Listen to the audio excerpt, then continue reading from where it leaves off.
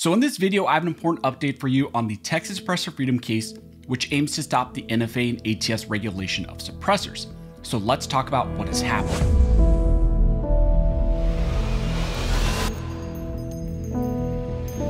But real quick, before we jump into this video, I want to ask you guys for a favor. If you enjoyed this two-way content and you want it to get out to more people, please consider subscribing to the channel. Only about 60% of all my viewers are subscribed to the channel. So consider subscribing to the channel, and that really does help to get this out to more people. As I mentioned in the intro, in this video, we will be discussing the Texas Suppressor Freedom lawsuit case, which aims to eliminate the NFA and ATF's regulation of suppressors.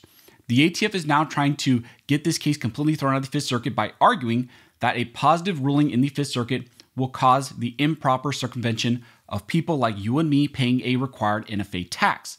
The case we're going to be talking about in this video is a case we've covered before, and it's the Paxton v. Dettelbach case. This is an important lawsuit that was decided by a lower court, a district court judge back in July, and it was decided on cross motions for summary judgment.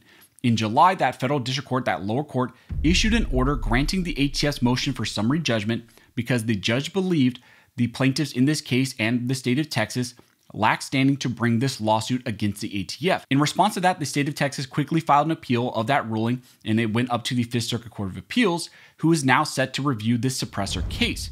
But now the ATF is trying to argue that the NFA's tax requirement bars this case from proceeding forward in the Fifth Circuit level, in the appeals level, and that the Fifth Circuit should agree with the lower court that a dismissal is proper and they should throw this case out. But while making these recent arguments in the Fifth Circuit, the ATF made a huge mistake. They leaned too heavily on this tax argument and the Second Amendment arguments, and therefore those arguments have been exposed by the state of Texas, and I think this case is now set to proceed forward at the Fifth Circuit because those arguments have been completely invalidated. The ATF recently submitted their brief arguing that the Fifth Circuit should uphold the dismissal of the case, and also they argue that the Fifth Circuit does not need to hear oral arguments in this case at all. And in their brief, the ATF once again tries to argue that as accessories, suppressors are not bearable arms protected by the Second Amendment.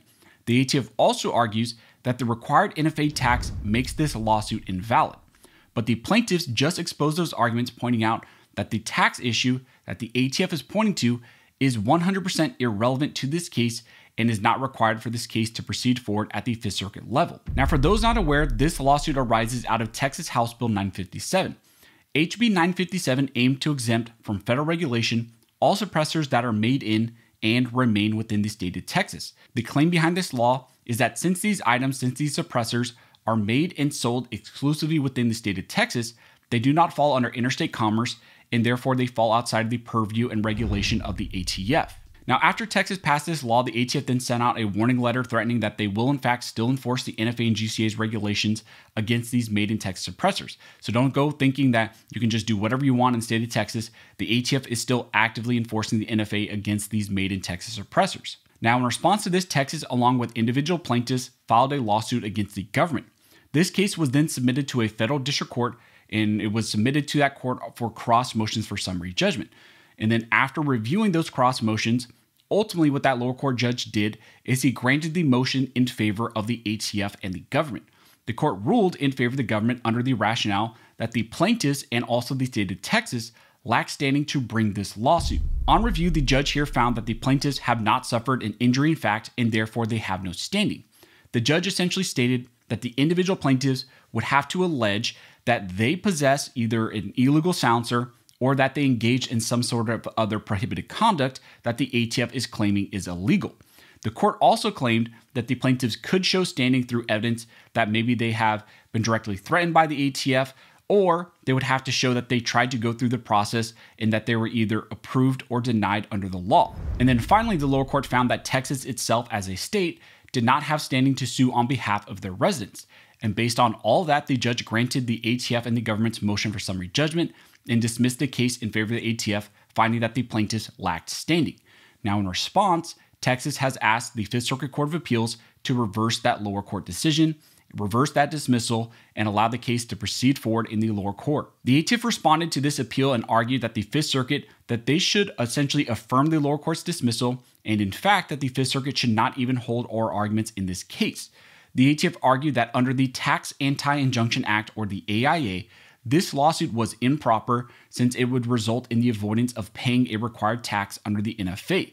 The ATF is using taxes as a way to try to get out of this case. It's an argument they brought in the lower court, and now they're using it once again in the Fifth Circuit. Interestingly, they also claim that the average registration process time for a suppressor, according to them, is only 70 days.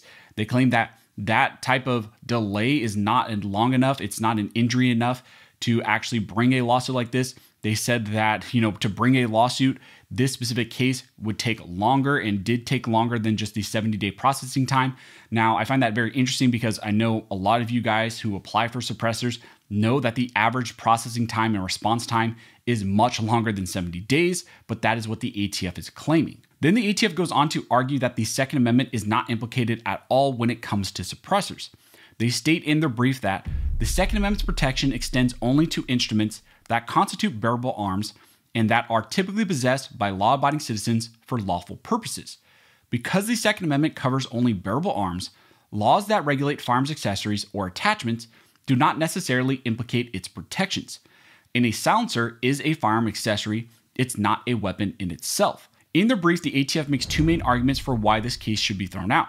First, they argue that the NFA's tax requirement implicates the AIA, and therefore this lawsuit is invalid and should not proceed forward.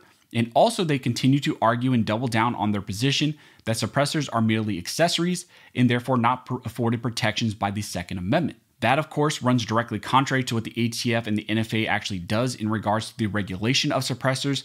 They actually treat them as firearms, they regulate them as actual firearms, but the ATF wants the court here once again to forget that fact. Now, in response, Texas completely obliterated these absurd arguments in their new brief. First, Texas points out that the tax issue is not even at issue, it's not even really relevant to what is going on right now at the Fifth Circuit level. Texas argues that this issue is not before the court.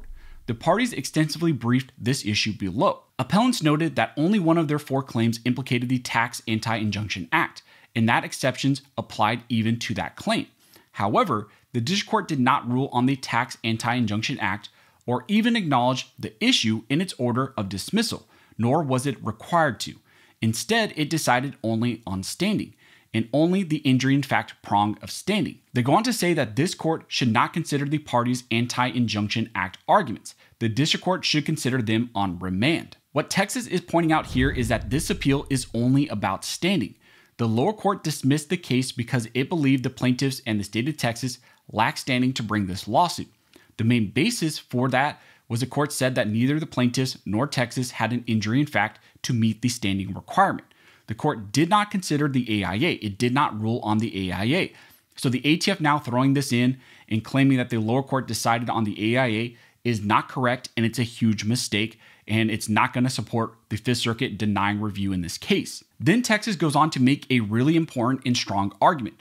They point out that the Supreme Court's recent 6-3 decision in Bruin, which struck down New York's concealed carry processing scheme, is actually support for why Texas and the plaintiffs here have standing in this case to challenge the NFA and the processes that are required to register suppressors. They argue in the brief that post-Bruin, whether citizens may challenge requirements to apply for permission to exercise Second Amendment rights is an open question. Although the ATF cites these opinions as controlling authority for this argument, it saves this argument for last, surely because it recognizes the shaky status of these opinions post-Bruin. Here, Texas is directly using the Bruin decision to point out that post-Bruin, they have the ability to challenge application processes that serve as a barrier to the exercise of the Second Amendment and your right to keep and bear arms. That is exactly what is being challenged here in this lawsuit, and therefore the lower court dismissing this case for a lack of standing also directly violates what the Supreme Court said in Bruin. Here, there is a challenge to the NFA's process. Bruin allows a challenge and it questions these types of processes and barriers to the exercise of your right to keep and bear arms, and so this case should not have been thrown out. So this is definitely an important case, an important appeal going forward. I know a lot of you guys in Texas, a lot of my Texas viewers are very interested in the outcome of this case, but again, I want to remind everyone that as of right now, the ATF still treats these items as regulated, and they've sent out multiple letters notifying people that they will still prosecute you for violating the NFA. So again, hopefully the Fifth Circuit steps in, hopefully we get a Pro 2A win, but I encourage you guys, if you're in Texas, make sure you wait for this kind of to play out, wait for this case to go through the process, and if we get any more information, if anything else changes, I will let you guys know. Also, if you like this video and you'd like to support the channel, one of the best ways to do that is to like, comment, and subscribe. All those things help to fuel the algorithm, and it signals to YouTube that you guys see value in these videos and in this type of 2A news. But as always, thank you all for watching. Don't forget to like and subscribe. And never forget, this nation was built by armed scholars, and this nation will be maintained by armed scholars.